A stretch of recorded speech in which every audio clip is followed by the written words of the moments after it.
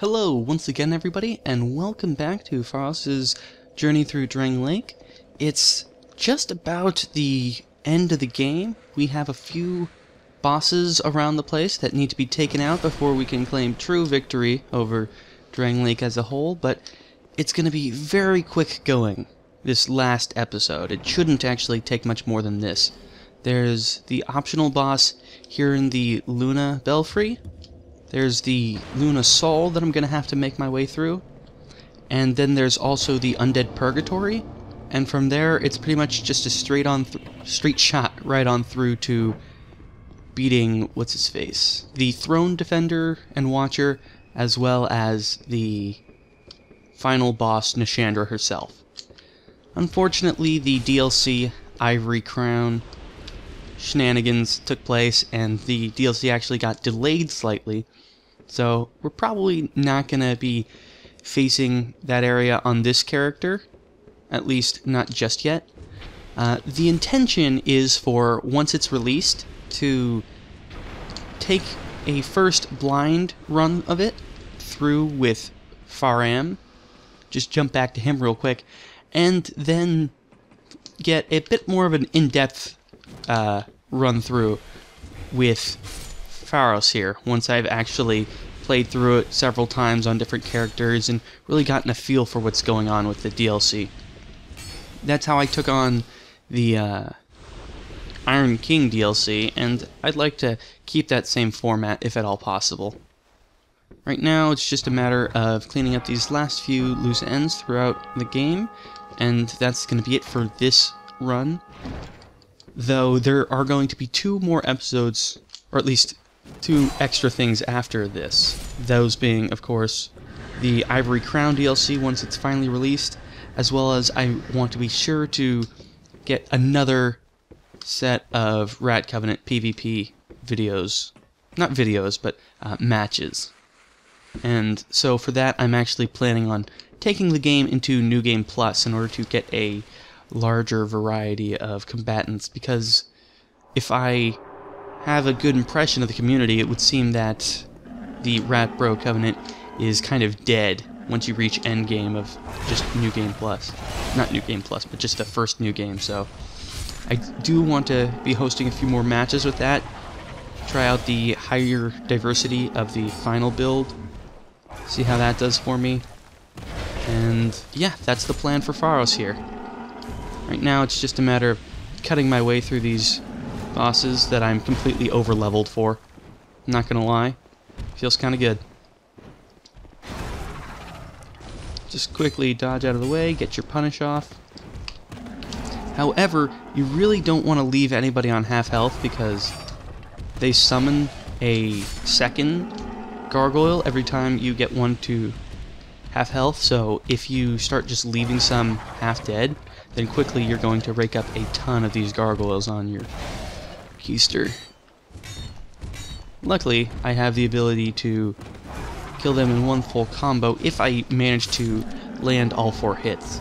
Sadly, they usually interrupt with attacks of their own, but sometimes you can get a moment like this where they're busy, lock themselves up, and just let you wail on their side for a goodly while. Take all that to the bank, and head on over here. Up on down, there's going to be a chest right here, and in New Game Pluses, there's actually a pair of dogs to kind of punish anyone who's speeding through it without really paying attention to what they're doing. I am going to grab the Bastille key down there from Vorgil the Sinner and all them, but it's not too terribly important. The only reason I would imagine myself using it this playthrough would be if I wanted to grab Flame Weapon and Ascetic the Lost Sinner fight. Because aside from that, it's really not going to come in handy. Come on, Vorgil. Nope. Better luck next time. If there is a next time, which there won't be, because I'm going to shut you down the moment you stand up. Wonderful. Last little doggy up here, guarding an enchanted falcon. It's a nice little reference to Dark Souls 1. What it's doing here, who knows, but hey, They gave you an enchanted falcon in Dark Souls 1, so they give you an enchanted one here in Dark Souls 2. I haven't honestly found out any good uses for the enchanted upgrade path. I think the only upgrade path it's actually worthwhile for is the Blue Moon not Blue Moon, but the Great Moon Greatsword, whatever the magic greatsword you get from Seath's soul is, because I believe that using enchanted actually turns it all physical, though I could be completely off base there. That's just something I've heard. I've never tried it, just because I think there are better physical weapons, and I never build pure caster. So, let's get that out of the way, and now time to take on the Huntsman's Cop's optional boss of the Executioner Chariot. Vati just released his video explaining some of the translational errors, translational little extra bits that they kind of changed, and apparently it is supposed to be the Executioner Chariot, not the Executioner's Chariot, which is a bit of a big difference. Showing you that it's actually the chariot itself that's the big bad of the area, and that the driver is kind of ancillary in the whole matter. He helps, but he's not the focus by any means. You can see this weapon is just leagues above what's really necessary for this area. If I can get a backstab, it's an immediate one-shot, and it's got a really fast moveset with nice stun lock capacity and great reach, so I'm pretty much in ideal position to be... let's try that again. An ideal position to be taking this area on, just because I am so late game and I'm really overleveled. And because I'm overleveled and stuff, I'm cocky, of course, and so I'm gonna not take this area on the smart way and aggro them one at a time. Soon enough, I'm probably gonna pay for that, but no. It would seem I do not pay for that, and I get to just march right on through. These guys all have a nice chance to drop cracked red eye orbs, and quite honestly, they're one of the only enemies that can consistently drop them. The piglets outside of the Majula Mansion have a chance technically, but it's a very low chance. So you might want to rely on that if you have any options on the matter. Nope. Have fun meeting my greatsword. As I am wont to say, mine is bigger. I just wanted to make that really quick with the really strong critical there. That's the Sublime Bone Dust for the playthrough. Once I get back to Majula, I can finally get my Estus to fully upgraded status, and that's pretty wonderful. Come right on in. That whole cutscene, it plays every time, so it's no big deal. Really. Would have expected that to be a one-shot, but I suppose it's no big deal. Oh, mistimed the roll. But it does make it a one-shot now. Never underestimate these guys. They may not be very strong, but they have the numbers, and they have a very nice chance to stagger you, so they do actually pose a threat, if only because they can swarm you and slow you down for the actual chariot to finish you off. Luckily, I have enough adaptability to be able to very consistently roll through that. On lower adaptability characters, you really have to have precise timing. I do not. I get to just roll in its general direction and call it a day. And now these guys. Oh, bollocks. Come on, chariot. Thank you for taking care of them for me. Much obliged. Much obliged. Oh. Really? Fine then. You just bugger off. I'll deal with you later. Ooh. Thought I had the time for that. Apparently it was not so. So I miss out on getting the bunch of damage on them while they stand up. Sometimes they get locked into that in the weirdest way. Like doing full 360 spins in order to kick you. It's very strange. But my weapon is massive, and they take damage like it's nobody's business, so let's just hack on through. There you have it. That's the optional boss out of the way. The last place to go is the Belfry Saw. Run on through and grab all the stuff there, specifically the Black Knight Greatsword, and I believe I have the Titanite for that. I do indeed. So let's pick that up. Excuse me. Pick that up, take it over to Majula, upgrade it, slap on an extra level or so, and then it's on to the Throne Duo and Nishandra, waiting over in Drangleic Castle.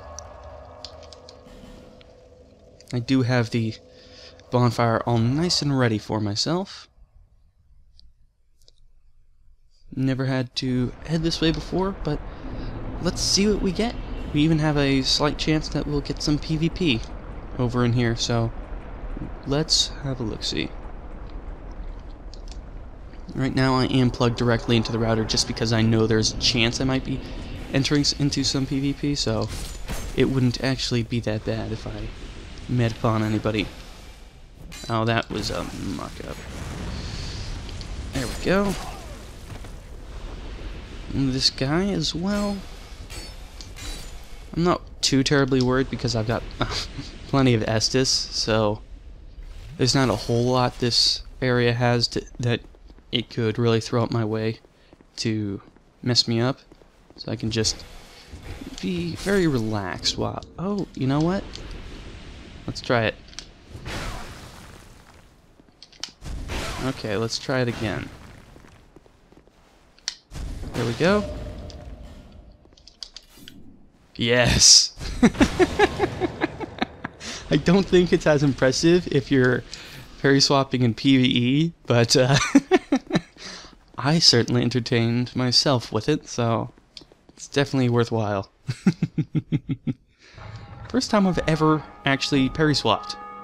Never considered doing it before, but I was like, you know, I can probably get a one-shot if I use my greatsword. And I know that I can get a pretty consistent parry here, so let's try for it. And it paid off after I was a little bit too distracted to get the first two parries. Avalons, not going to do you any good, buddy. Because my attacks come out as fast as a one-handed axe, have the range of a great axe, and the damage that's somewhere in between. Okay, let's try it again. Bait him on up and we can go over that once more. Oh, you know what? I'm not going to bother with them. I can take them out in melee. I don't think I have the speed with the bow to pull that. Oh, he's two-handing it, which means I can't try that out. That's sad. But he still dies. Oh, I didn't even need to parry swap, I guess. Well, maybe I probably did. Armor's Great Shield. Fancy that. I was going to say that I didn't need to parry swap because the backstab with this weapon killed, but because this weapon only has 2 ticks of damage on the parry, but 3 ticks of damage on the backstab, it probably wouldn't have done the job completely. So it is definitely good that I parry swapped. Immolation, one of the most useless spells in the game. It's slightly more utilitarian now that they've buffed it slightly, but anyone who's saying that it's viable is still pulling your leg. It makes a nice joke spell now, whereas before it made a nice suicide spell. Grab the Black Knight Greatsword and the Protective Chime. The Protective Chime forms a nice quality chime, and by that I mean it's pretty good for casting both hexes and miracles, whereas a lot of hexes specialize in one or the other. Not to mention also has really nice cast speed. It has the original 140 of the regular Cleric's Chime, so it's almost a direct upgrade, except that it doesn't scale quite as hard, but it's got much better base damages. All in all, a pretty great weapon all round. Get that all the way to +5, and take it away with me. Let's talk to good old Emerald Herald here. What do I need? What do I need? I need about 19 more levels at this point. Do I have any catalysts that I can actually use? I know I upgraded the Sanctum shield. I have the Sunset Staff, which means that if I have a dark spell... Oh, that is something I'm going to have to do before endgame, is go around and pick up a lot of the spells that I may have passed over. As it stands, I don't actually have enough for any of the regular hexes that I would attune. So, let's see. You know, honestly, repair would probably be the most utilitarian. I suppose chameleon would also be good, but that's strictly for PvP. Let's get crystal magic. Oh, not crystal magic. Great magic weapon. Yeah, that sounds like the best idea. That'll be the most useful in this last little PvE clear. King's Gate. Oh, I didn't do the Pilgrims of the Dark Covenant. But at the same time, I don't really want to. I want to stick as just a rat bro. Rat bros for life, you know what I'm saying? And so, switching around to become a Pilgrim of the Dark doesn't really appeal to me. I want to play out the cosplay completely. Oh wait, no, let's keep that equipped just long enough to cast my great magic weapon before the fight, and then we can ditch it. Shanalotte here. La da da. Yeah. I don't even get why she peels back her hood. Doesn't really seem to change much. It's just kind of silly. But anyways, Shanalotte here. Definitely a manifestation, an illusion almost, a copy, a false second. That is made a whole lot more clear in the Japanese version of the text, but I'm pretty sure most people already assumed as much given her other dialogues. It is even questionable as to whether or not the version of her that's found within the Dragon Eyrie is the correct version, the original, but who can say? I don't know the actual implications of the Japanese text, only the interpretation I was given, and I don't know if it necessarily supports the conclusion that she is the original.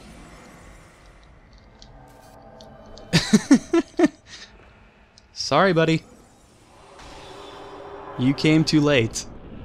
You're gonna have to invade a little bit earlier than that if you want to take me on.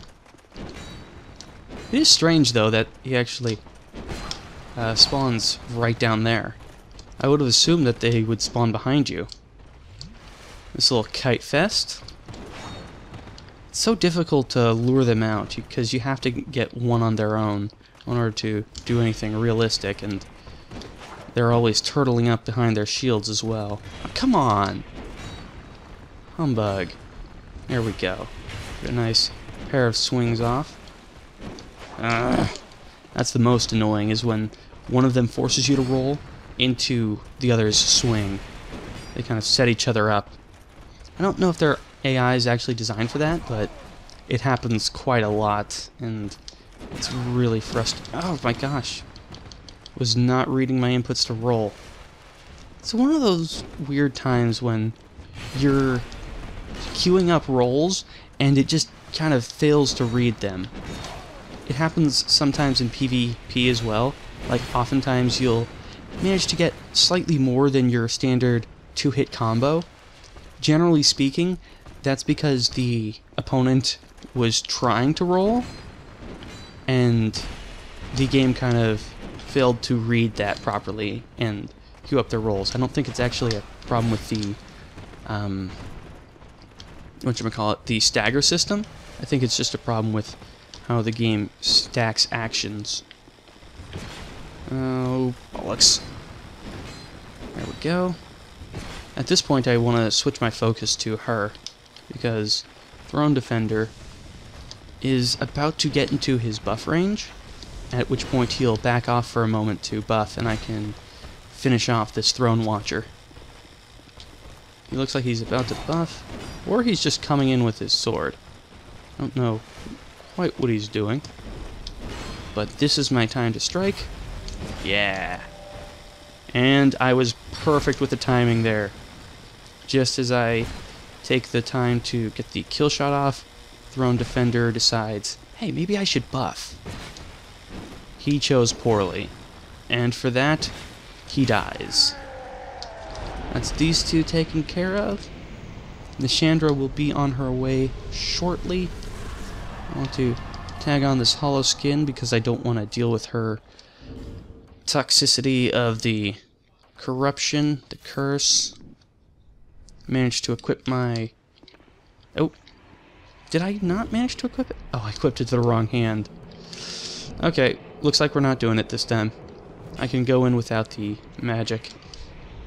You still have to destroy those because they do constantly drain your health while you're nearby. While you're nearby. God, I don't know why that was a tongue twister, but I was not going to say that properly. Get my free swings off. Back it up. Oh, looked like she was only going for the 2-hit combo, yet she staggered out that last little hit, just long enough to mess with me. Naughty, naughty. Oh, how did that not hit? That looks like it at least has some backswing. Yeah, can't fool me twice. There we go. Save up some stamina to get the heck away from this. Can I poison Nishandra? That's an interesting question. I don't know the answer. I'll check in just a smidge. If she doesn't laser me, then I can just keep plinking away at her. That's 6 poison arrows. 7? Usually this is about the time when someone would be getting poisoned, so it's looking unlikely. Yes, you can poison her, it just takes for friggin' ever. She apparently has really high poison resist. Which makes a lot of sense considering her makeup. Oh, did not want to trade blows there. Let's back it up and heal on up. Because she's about to go down. Oh. Once again, I'm trading blows poorly. She's gonna pop. And I'm gonna kill her. There we go. Surprised that last hit missed me. But, yeah, there you have it. That is Pharros' complete run of at least as much of the game as is actually released at this point. Thank you so much for watching, and now this last little cutscene. I'll cut the feed once I get to actually watch Pharros sitting on the throne, but I definitely want to actually seat the throne in all my glory. The golems all sitting up and recognizing your giant's kinship, forming up into the center here. If it actually gives you a more downward shot, you can see that the darkness that they are standing in is the same roiling darkness as the abyss. This is not just your ordinary darkness, this is advanced darkness. And it is risen up right underneath Drangleic Castle. I don't care about the subtitles, I care about the throne.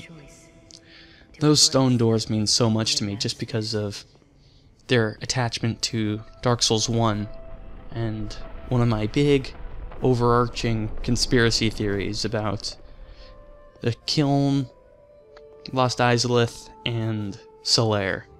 It's a bit of a stretch, but it really combines a whole lot of different lore aspects, and it's one of those ones that makes you proud just because you thought of it. But yeah, this is the throne. That Pharros face. It's great. I almost wish I'd have taken off the poison arrows because the green kind of messes with it. There we go. What lies ahead, only you can see.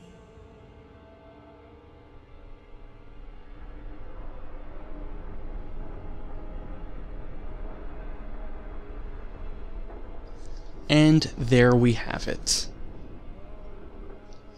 God. Thank you so much for watching. I will see you all in my next Let's Play.